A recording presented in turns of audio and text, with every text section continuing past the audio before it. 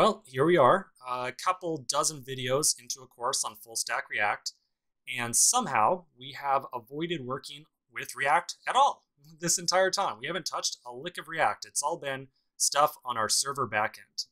In this section, we're going to start to pivot away from the backend server a little bit, and we're going to start to focus on some of the front-end elements of our application. Now, before we touch a lick of code, before we do anything with the client-side configuration at all, I want to take just a quick pause and set some expectations. All right. So I want to give you a really good idea of what we're going to be doing in these coming sections, because it's very important that you understand some kind of like how I designed this course to really work. Okay. So when we start to install the client side of our application, the configuration that I have picked, or the kind of architecture we're going to use, is something that is pretty darn common, and I would say relatively straightforward to set up and get working, and exceptionally easy to deploy. So we're going to have a pretty easy time setting everything up. We're going to have an easy time deploying it, and we're going to get a lot of awesome features out of the box with React, like automatic reloading, linting, really good error reporting, all this stuff that you really want to have when you are writing React applications. And we're going to have a really easy time setting all of it up. On the flip side, so this is why I want to specifically take time to tell you about this. It's really important that you understand it.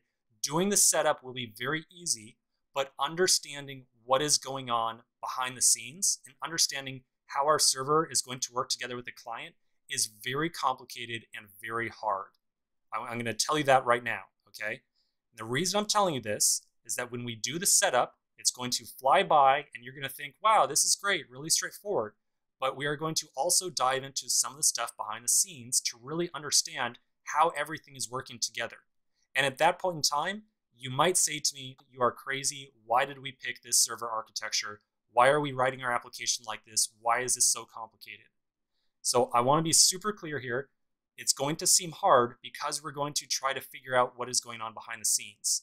You don't have to understand what's going on behind the scenes. And if you don't care about that, you can just do the setup and be totally happy and say, wow, that was easy. Everything's really fantastic. Everything's working out just fine. So the reason we're going through all this behind the scenes stuff is that this is a course that is designed to teach you what is going on behind the scenes. Of course, we could just easily do the client-side setup and call it a day and, build the app and walk away. But, again, that's not why you're here taking this course. We're doing this course because you want to figure out how stuff is really working. Okay. So just, one more time, I got to tell you, it will seem confusing. It's just confusing because we are going behind the scenes to figure this stuff out. The actual real setup is very simple and very straightforward, okay? All right, so enough of that. I don't want to scare you away, of course. Maybe I already did, but whatever. So let's figure out how we're going to be doing the front-end application. In this section, we're going to look at a little documentation. We're going to install a module and then generate a brand new React project. So in my browser, I'm going to open up a brand new tab, and I'm going to do a Google search for create React app. So create React app, we should see a nice link pop up on GitHub towards the top. And this is all the documentation about a very popular tool for building React applications called, as you might guess, Create React App. So we're going to install this tool as an NPM module and then use it to generate a brand new React project. Now, the reason I show you this documentation page is that you can look around on here and they've got some really just great documentation on how to work with this starter package, all the different commands that are available, and this great user guide right here that will answer a lot of many common questions you might have. So for example, if you want to use Sass or less in your project, hey, here's a link on how to do it right here.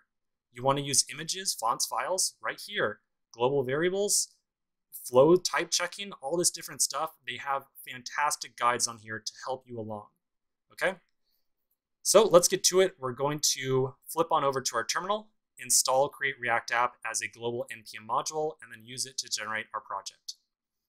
So I'm going to change on over to my terminal. I'm still inside my server directory right now. I'm going to install Create React App as a global module by running the command sudo npm install -g create react app. Now, quick note, if you are on Windows, you do not need to add on sudo here. If you're on Windows, no sudo. So go back and delete that. If you are on Windows, I want you to make sure that your terminal is currently running with administrative privileges. If it's not, you're going to see a message that says like, you don't have permission to do this. So if you see that message and you're on Windows, make sure you reopen your command prompt or whatever you're using with admin privileges. Okay, so we'll install this. I get prompted for my password. And then it goes ahead and does the installation. Now, installing Create React App will only take a second or two because it's just kind of a shell of a program that is used to generate a new project.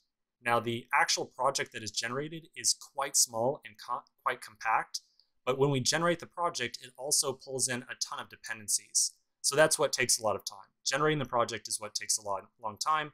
Installing this tool does not. Okay, so we've now got the tool installed.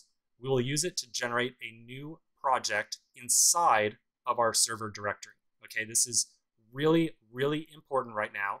I want to make sure that you are inside of your server directory. When you're inside the server directory, and you should be able to see, all the files we've been working on, we're going to run a command to generate our new React project.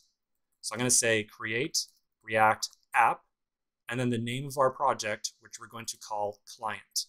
And again, very important that you call this thing client, okay? So make sure you are in your server directory, you run this command, and you call the thing client. So we'll hit enter, we'll let it do its thing, and it's going to run off and start to install a whole bunch of different packages. So this is going to take a couple of minutes, just like this message right here says.